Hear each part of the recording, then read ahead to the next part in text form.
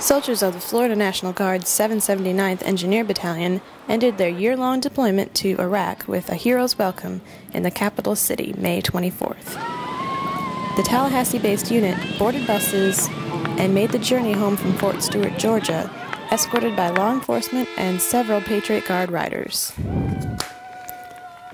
The 779th conducted engineering missions throughout northern Iraq, including construction and route clearance, as well as training and mentoring Iraqi engineers.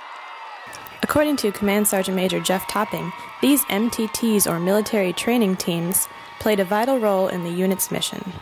I think the greatest accomplishment, personally, I think, is our two EMIT teams that worked with the Field Regiment engineers to actually went out and live with the Iraqi engineers.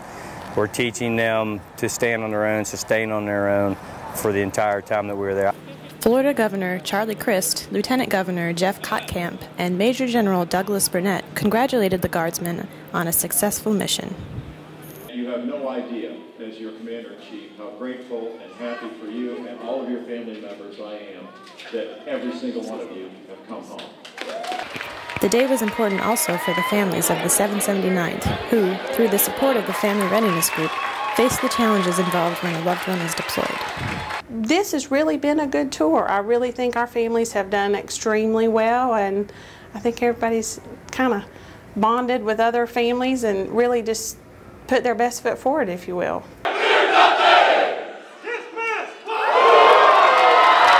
Although it was a long year, the soldiers and families can rest at ease knowing that the unit brought everyone home safely.